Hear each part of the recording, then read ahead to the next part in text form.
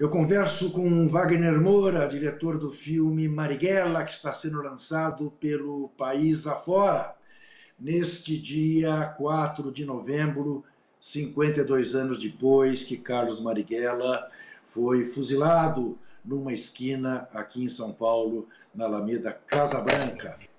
Eu tinha então 19 anos, era da área de apoio da ALN, estava no Pacaembu, vendo Corinthians e Santos. O Corinthians goleava o Santos por 4 e o alto-falante anunciou a morte de Marighella, tratando evidentemente como a morte do terrorista Carlos Marighella.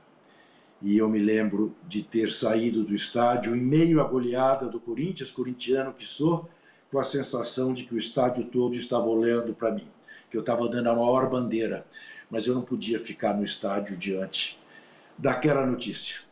52 anos se passaram e está aí a história de Carlos Marighella, contada por uma porção de artistas talentosíssimos e por este diretor com quem eu converso,